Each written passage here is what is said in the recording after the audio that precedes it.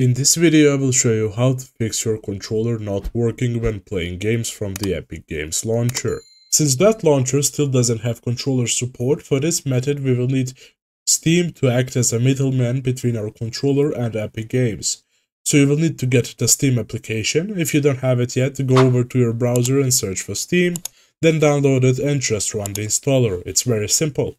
Afterwards, you might be asked to create an account or log in. Do that. Now, after you have gotten inside of Steam, you navigate to the top left and press the Steam button, then press Settings. And once you get right here, go over to Controller and make sure you enable Steam input for the controller that you're using. If you're using an Xbox One, select this.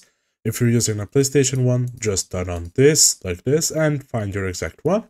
After you have enabled it, you can close this tab, then go over to Library. Now after you get inside of Library, navigate to the bottom left and press Add a Game. Then press Add a non-Steam game. Then in this menu right here, scroll down and look for the Epic Games launcher.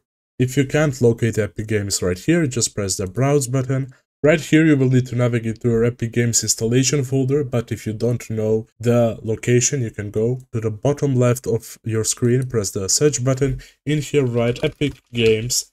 Then navigate to the top and right-click the application, then press Open File Location, and when you get right here, just right-click the application, then press Properties and copy all of the text in the target section besides the Epic Games Launcher.exe text, so everything before it, right-click Copy, then you can close both of these, then get back to the Browse window we just opened up, press the location at the top, and just right click and paste what you just copied, then press the enter button. Then you will be redirected to the installation folder, select Epic Games, then press the open button. And then you will need to check this box right here, and after you have done that, just press add selected programs. So now before you run your Epic Games launcher, you will go over to Steam, select it in your library, then press the play button, and once it launches, you can launch your games straight from the Epic Games launcher. Now you can try and open up your game and see if the controller finally works. If you're having some problems with your controller, what you can do is make sure your controllers are fully charged if you're using them wirelessly.